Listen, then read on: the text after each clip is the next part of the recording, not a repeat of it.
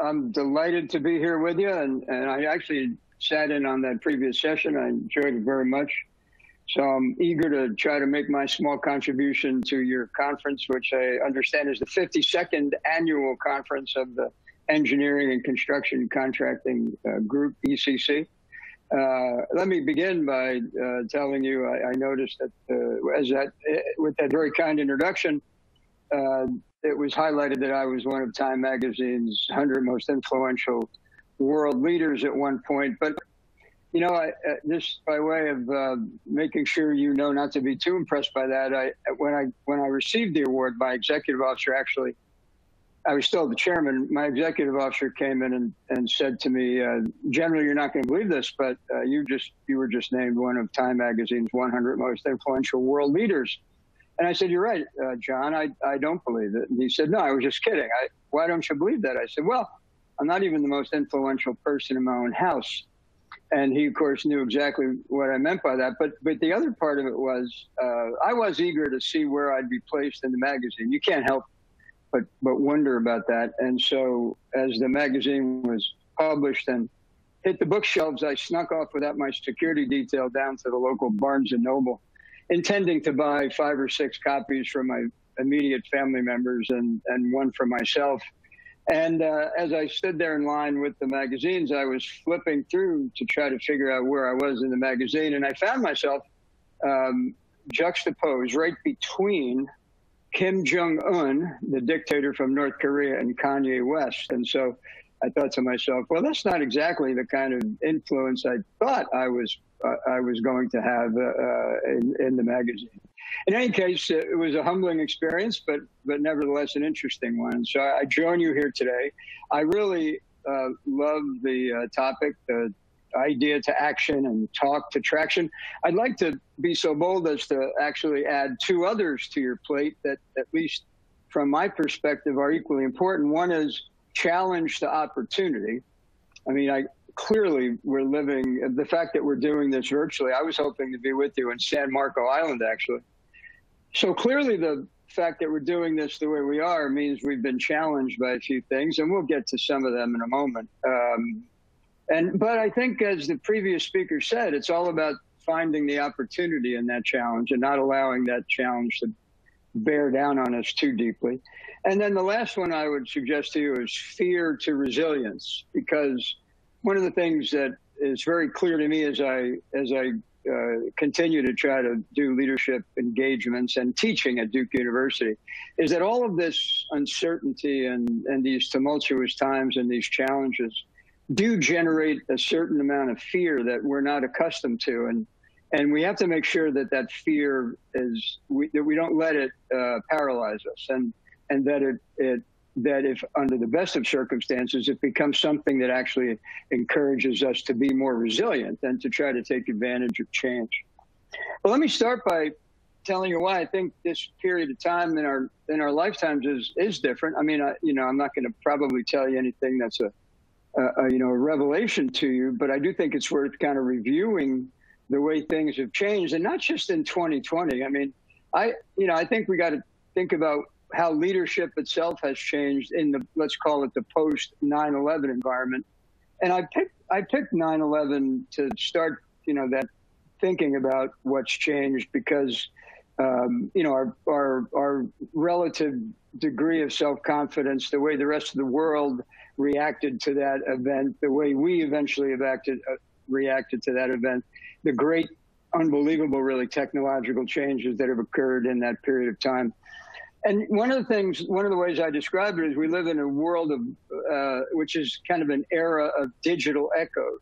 The idea being that, the ideas that that as information becomes more ubiquitous, more faster, more complex, and echoes, that it puts an additional pressure on leaders to be sense makers. And I'll talk about that a little bit later. Not just leaders, by the way, but followers.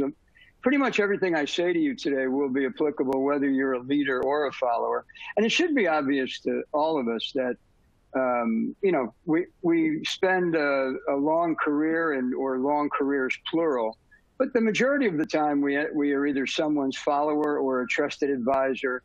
And it's only rarely that you actually get to be the CEO or the chairman of the Joint Chiefs of Staff. And so these attributes that I would suggest to you in a moment are applicable all across the spectrum of activities. I'd also say this era is characterized by intense scrutiny. You know, it was Bismarck in the 19th century who said that people who love democracy, he actually said love laws, but he was talking about democracy. People who love democracy and people who love sausage shouldn't really want to see how each of those are made.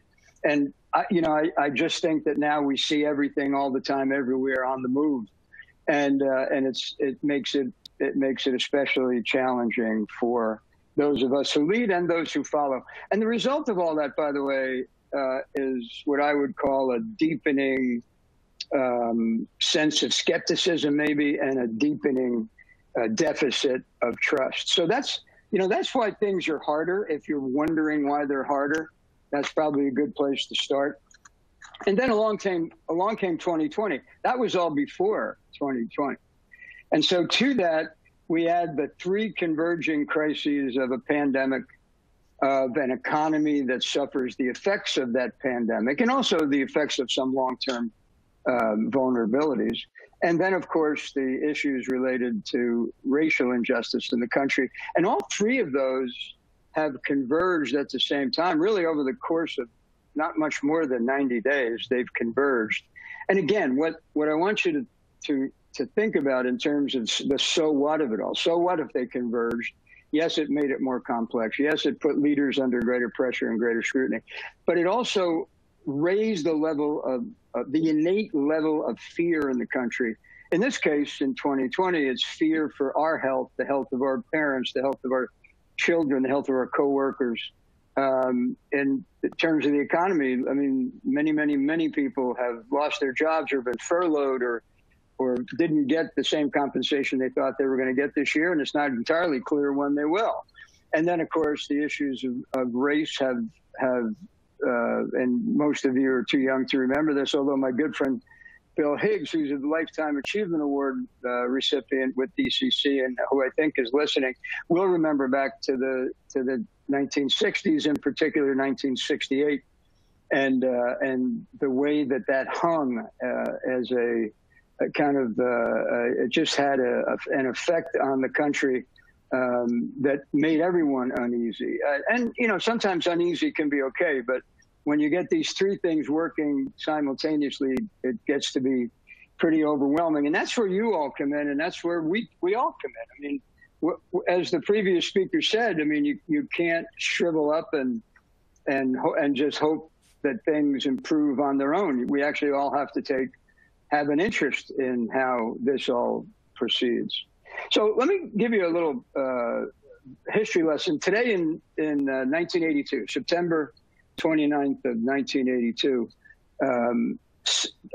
the product, the Johnson & Johnson product, Tylenol, was discovered to have been poisoned. Where the capsules had been, not all of them, obviously, but enough of them had been tampered with, and someone had laced them with cyanide. And of course, there were several deaths in and around the Chicago area.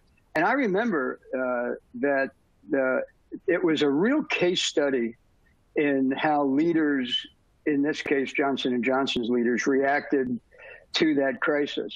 They were transparent.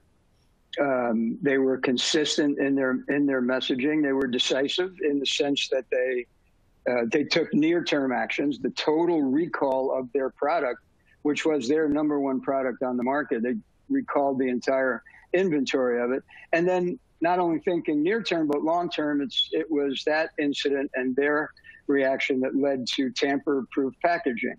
And so there's a case study in dealing with a crisis in 1982, and today is the anniversary, as I mentioned, that is worth looking at, because what I took away from that, and I still use it in my class here at Duke University, is that in dealing with any issue, whether it's a crisis or something that falls just short of a crisis, there's a paradigm of problem solving that I have found useful, and I found useful as well in trying to be the principal military advisor to President Obama. And the paradigm goes something like this. There's the problem that you think you have. There's the problem that you actually have. And then there's the problem you can solve. And I always found it helpful to parse that out so that we would get as soon as possible to the problem we could solve, knowing that there would be others where we needed help solving them. But on the idea that having a bias for action in a crisis is always the right idea. And so getting to what is it about this that we can influence? What are the aspects of this problem that we can solve was helpful. But I couldn't just jump there. I had to get through, okay, what do we think the problem is? And then as you learn more, okay, this is the problem we actually have. And then, okay, what can we do about it? And let me give you an example, because I put that thought to the pandemic, knowing that it's obviously foremost in many of our minds. So the problem that, if you recall back in March, that we were presented with in terms of this pandemic was we had to flatten the curve while working on a vaccine. That was the problem statement. Good start. But now, of course, we know that the problem we actually have in dealing with the pandemic is that, plus federal versus state authorities. Obviously, we've seen that play out. Public health versus economic health. How quickly or how slowly, how aggressively or how cautiously to reopen the economy. Politics in an election year. I mean, it's a factor. And of course, we all knew it would be a factor, and sure enough, it is a factor. Mistrust in the era of digital echoes. You can see how social media and other media venues play out in either helping us understand what these issues are or confusing us. And then finally, fear. It's clear that one of the things we are dealing with this pandemic, both because it's there's a lot we don't know about it still, but also and principally how long it will last and how long it'll take to develop the vaccine for it. We are dealing with fear, and whether we acknowledge it or not, and whether we are dealing with it or those who are entrusted to our care are dealing with it, it's out there. And then there's the problem we can solve. And I just jotted these down in terms of the pandemic. Listen and learn. I mean, and make sure we are both listening and learning, communicating. I'm going to mention again in a moment that in these days, I think one of a leader's primary responsibilities is to be a sense maker, help make sense of things. And this is a great case for that. And communicate. And, in fact, my compliments to ECC for not just postponing or canceling this thing entirely, because the simple act of staying in touch with each other may be about as much as you can possibly do, but it's certainly one of the more important things you can do. I think that helping people feel a sense of belonging in times like this, because fear, the only antidote to fear is belonging. And I'll unpack that momentarily a bit more too. Building trust. I mean, there is a trust deficit, and anything we can do to build trust is time well spent these days. And then finally, finding where is the opportunity in this crisis. I hear people tell me all the time, I can't wait until we get back to normal. And I say, really? I mean, is that the best we can do? Or should we be thinking about, what happened to us during this period of time that we can actually build on, and maybe we can make, the next normal a better normal. And for sure, we ought to be thinking that way in terms of public health, because, we'll get through this pandemic either handily and elegantly or ham-handedly. I mean, we'll get through it, but it's not the last one. And so we've got an opportunity now to learn and to be better prepared the next time. But we have to take the time to see that. If we don't see it, we won't do it. Okay, now here's the meat of what I wanted to talk to you about today. I think that given that leaders and followers both, we should have expectations of ourselves all the time, but especially in times that are more challenging than others. And so I'm going to give you a list of a few attributes I've actually picked ones that aren't kind of run of the mill. I mean, we all know that integrity is important, and selfless and service is important, and humility is important. I mean, it is to me. I'm sure it is to you. If you want to be a good leader, if you want to be a good follower, those kind of rise right near the top: dignity and respect. But there's others, I think, that might help you think through this thing, whatever this thing is, whether it's challenges in the energy sector, or a pandemic, or something that affects you in your home life. But here are the attributes that I would suggest to you are worth thinking about. The first is inclusiveness. We went through at least I did, went through the 80s and 90s, and even the early part of this century, where diversity was the thing that we measured most closely. And I think that in the world I've just been describing to you, faster paced, more complex, where fear is actually a big factor, scrutiny is a big factor, I think that inclusiveness is absolutely necessary. And inclusiveness is beyond diversity. As a good friend of mine says, diversity is a payroll issue. Inclusiveness is a culture issue. It's one thing to bring people of diverse backgrounds and thinking into your organization. It's another thing to actually use them, give them a chance to influence outcomes. And for me, it's a pragmatic thing. I mean, everything is so much more complex, at least it was, in my judgment, it was back in my days in Washington, that it was important, I believed, to get people to genuinely feel included in decision-making and outcomes, both because it gave them ownership. It wasn't then me imposing something on them. They actually took ownership. And in fact, if it was international partners, for example, it was bringing resources to the table. Sometimes what we were looking for from them, sometimes less, but always something. And it was that inclusiveness, I think, that got us through that period. And I actually believe it'll be inclusiveness ultimately that gets us through this next period. The second is, with all those things distracting us, especially this thing right here, which I turned off, with all the things that distract us today, it takes work to be in the moment. Now, that's a cliche, right? In the moment. But let me give you an example of when it was really important to me. I was in Baghdad in 2003, commanding the 1st Armored Division. And in that job, I had about 32,000 soldiers spread out around Baghdad in 50 camps. And every day in groups of 12, they would go out on patrol. In the early days, roughly from March or April through August of 2003, it wasn't really that dangerous. It was just chaotic. The institutions of government had entirely collapsed. Then it started to get dangerous in about August. And we started taking casualties. And as a commander, you feel the obligation to understand why these casualties are occurring and what you can do about it. So I made policies about becoming less predictable, both in terms of when you would patrol and where you would patrol and how you would patrol. But I really wanted to understand it better. So I took about a 2-week period and went to each of these 50 base camps.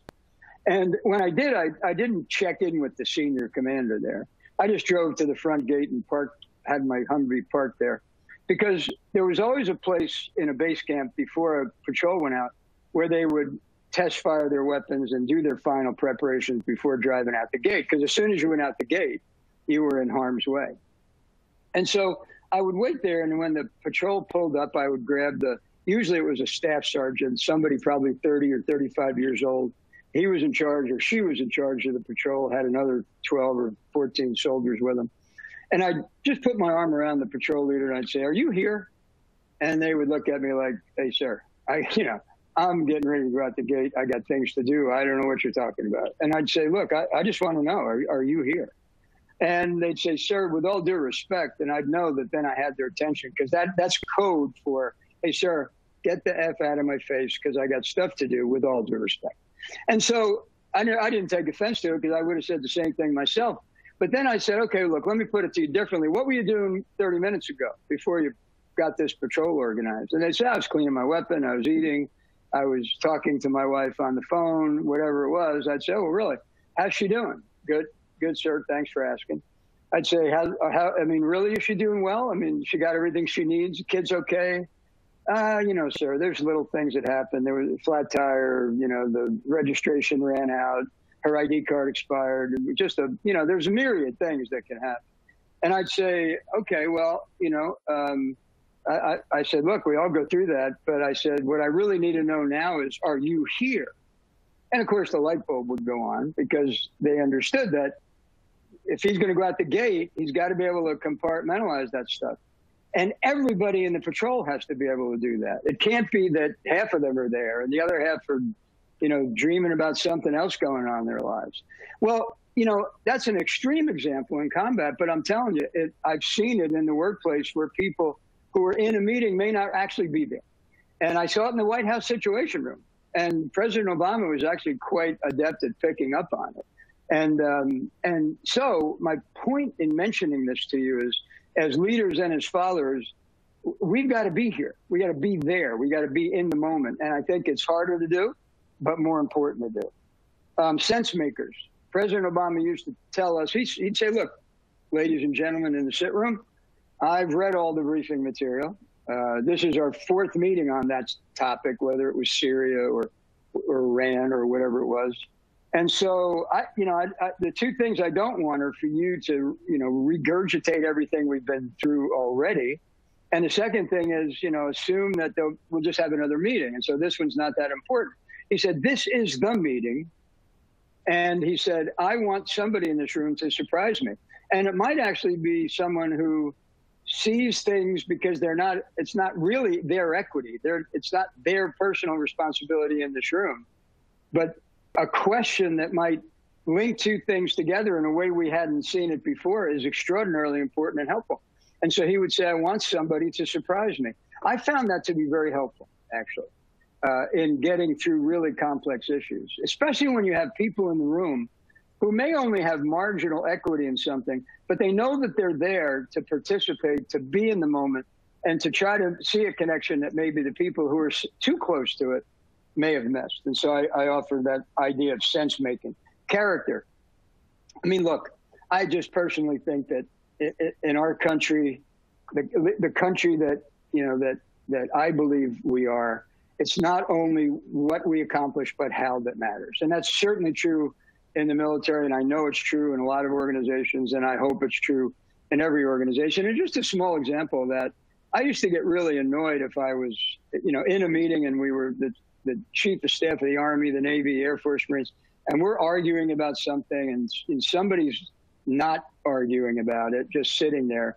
And then I go out in the hall later and they want to come up to me and, tell me something, or over the water cooler, I hear them talking to each other about something that belonged in the room. And that's what I would say to them. I'd say, look, this doesn't do me any good, doesn't do you any good. Say it in the room. If you've got something to say it in the room. And I think we're in one of those moments in history where we got to say it in the room, because, the chattering about it outside the room to each other, or even worse, on social media or someplace where, it might make you feel good that you get 200 likes on a particular day, but it's not going to accomplish anything. And so I think that's a reflection of character in my judgment. Don't hurry. John Wooden, the famous basketball coach from UCLA in the 60s, wonderful team. He would tell his team, be quick, but don't hurry.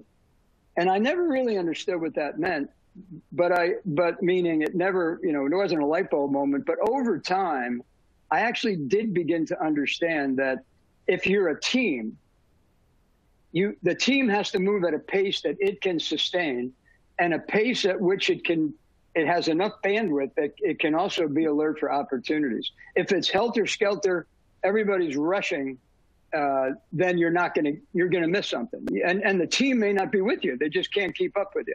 So it's not that you have to, the antithesis of that would be we're going to dumb ourselves down to the lowest common denominator. That's not what I'm talking about. I'm talking about a leader's responsibility to move the organization at a pace that it can sustain and that gives itself the best opportunity to see opportunities as it goes along. And then last three, consistency.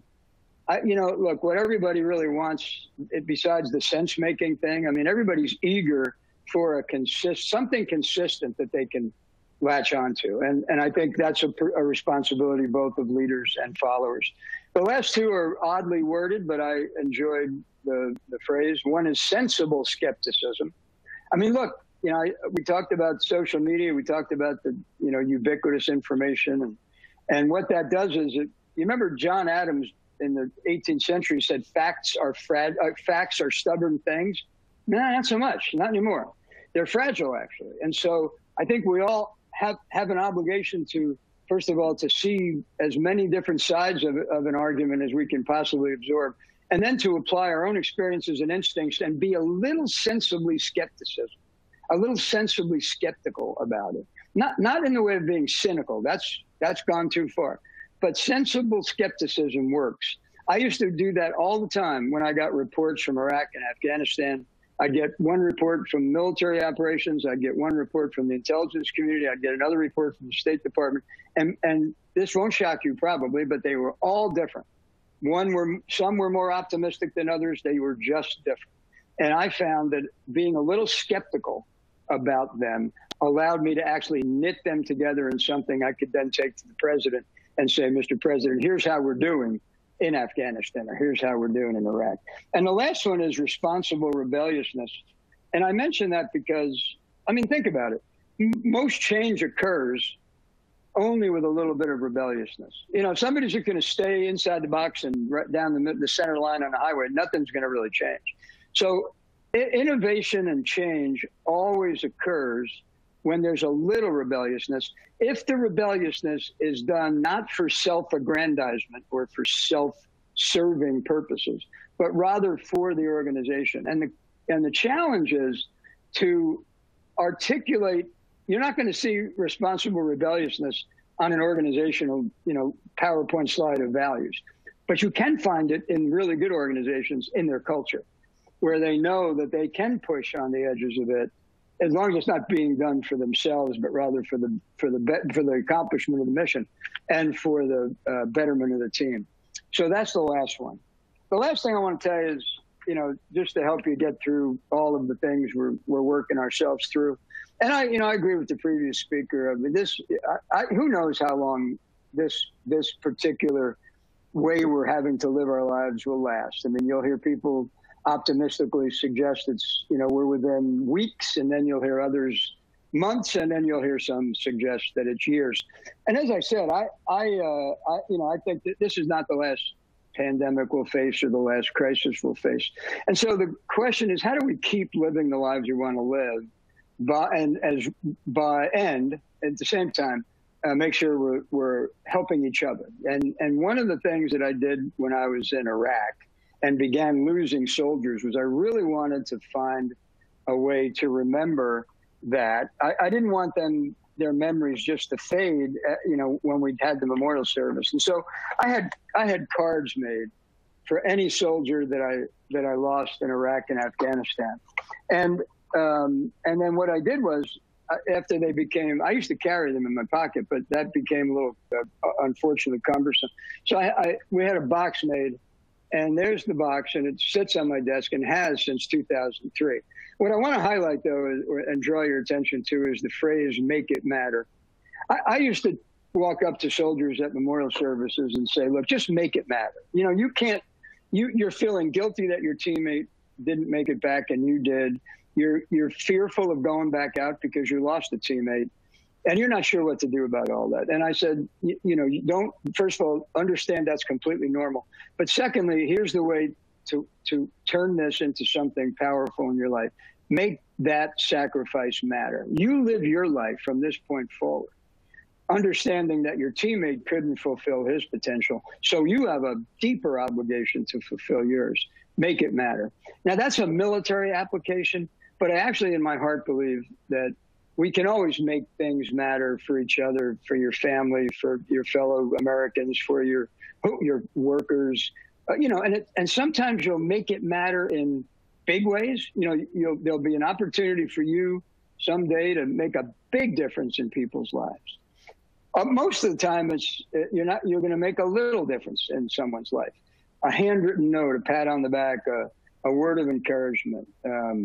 It doesn't take much, but if that's part of your daily ritual, this idea to make it matter, then for something and somebody other than yourself, then I think you're probably on the right path to be both an exceptional leader and an exceptional follower, and you're on a path to help all of us get through these very challenging times. So I wish you all the best. Thanks for inviting me to the 52nd ECC, and maybe someday in the future I'll be back, and we will be at San Marco Island. Thanks very much.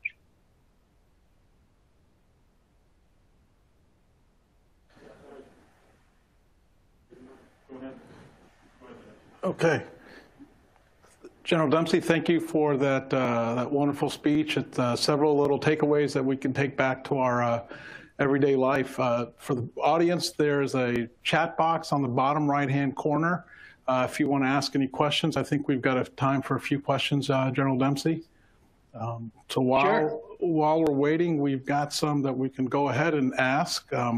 So the first one is, you know, as we are 6 months into the COVID environment and working from home and isolation, you know, what can you share with us based on your experience? So how do you keep your troops or people motivated? How do we as leaders keep our people motivated during this time of uncertainty so that when we do turn back around, that we are focused and we can react and you know, continue in the positive trajectory? So, you know, what lessons can you share with us from your time in the military? Yeah, thanks. And obviously, I never experienced anything like this. I mean, truth be told, in 2014, we feared something like this with Ebola, but I think we got ahead of it, as did the international community did a pretty good job. But to your point, again, what we're trying to do is help people overcome fear. And, you know, as I said, fear of health, fear of, you know, job and way of life, and then you know, just the fear of the unknown, you know. And so again, back to making sure people know that they matter, you know, that they belong, and that comes with expectations that they'll be helping you figure things out. Not only do they belong, but that their contributions matter. And then I think you have to be really candid. And let's just take the pandemic. Let's fast forward to March. And by the way, I'm not a doctor. My initials are MD, and I have stayed on occasion at a Holiday Inn Express. Let's fast forward to March. In March, there'll be a vaccine. I'm pretty confident of that. There'll be some percentage of the country that won't want to take it because they've lost faith in it, or it could be part of their faith, but they won't take it. Let's just call that 10%.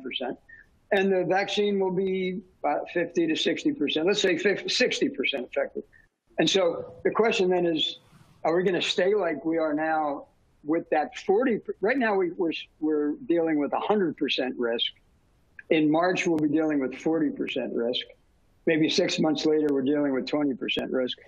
And I know there are people who say, well, we got to just stay with this till the risk goes away. Well, that's not, I don't think that's feasible. I mean, I know businesses that can't afford to wait for another year, or they won't any longer be businesses. And so I think that we've got to be very candid with each other about the real risk. And then we've got to find ways to mitigate it. And there are ways to mitigate it. And, but I don't think self-isolation is necessarily something that can last for very much longer. And so, you know, but we can only have that conversation if we're focused on the pandemic and its effect on the economy, and we don't find ourselves arguing about which is more important, you know, the pandemic or the economy. The answer is yes, they're both important.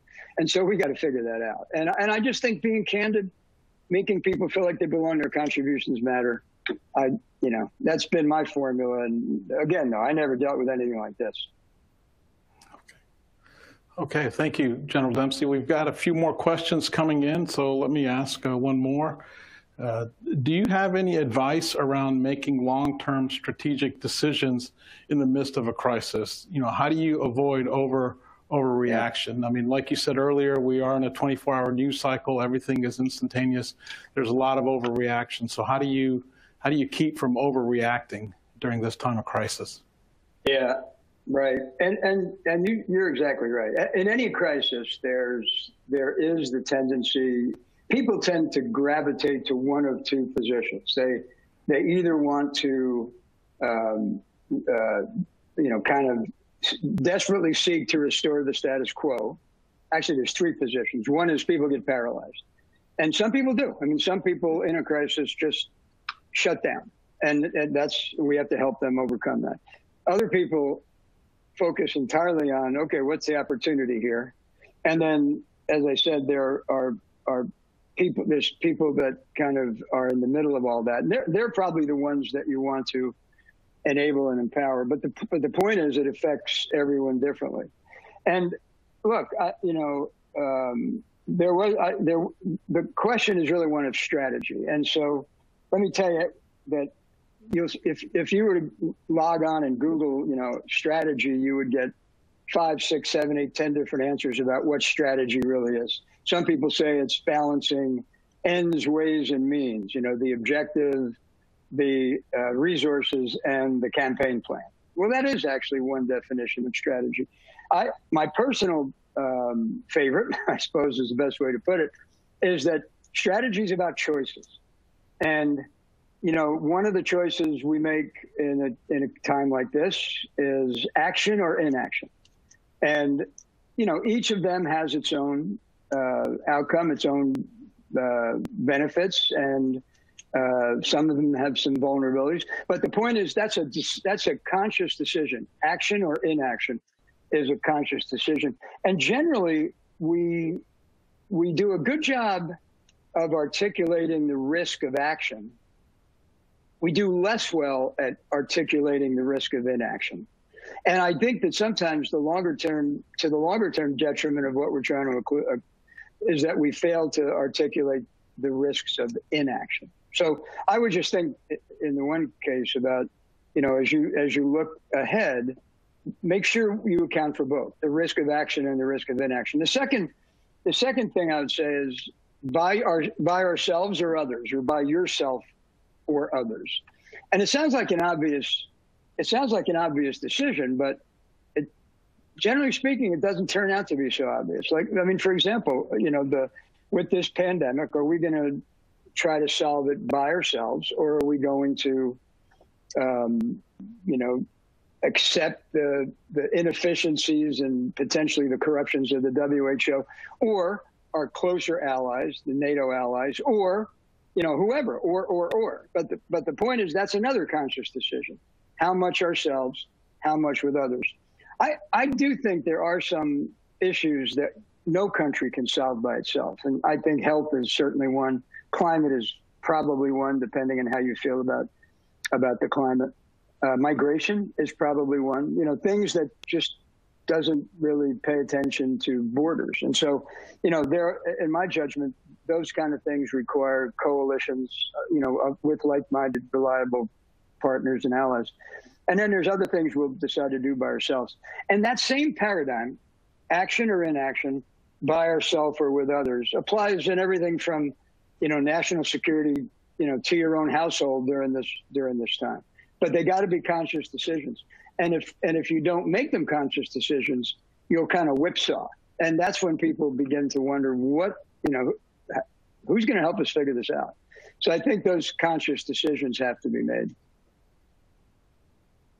Okay, thank you, General Dempsey. I think we're out of time, so thank you very much for the informative speech. And as you mentioned, we do look forward to the day when we can meet in person. So thank you again, General Dempsey.